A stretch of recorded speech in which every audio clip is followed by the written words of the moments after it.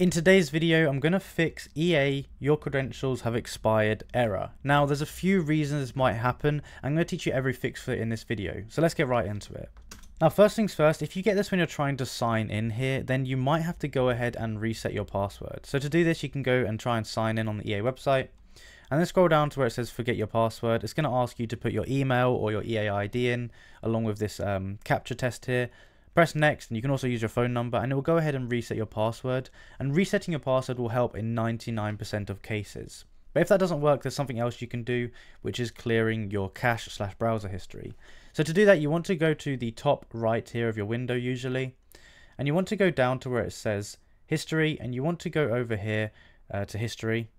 And then inside here, you want to go to clear browsing data, and you can change how long you want to delete it for. So you can delete it for, pick a time range. I would pick last 24 hours. Go ahead and clear that data, and that should fix the error for you. So if that helped, let me know down below. Also, be sure to like and subscribe. Comment down below any other kind of videos you'd like me to make. It can be gaming or anything else in particular. And thank you for watching. I'll see you in the next one.